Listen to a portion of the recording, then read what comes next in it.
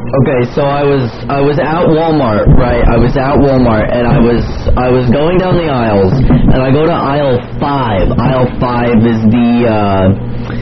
I don't remember what aisle was there, but I'm walking down aisle 5, and I look up at the ceiling of the Walmart building, and there's just a giant fucking tomato. It's like the size of like 3 or 4 people taped together with duct tape, just like wound and wound and wound with like 6, 7 rolls of duct tape each per person. And I'm looking at this tomato, and I'm like, what the fuck is going on up there?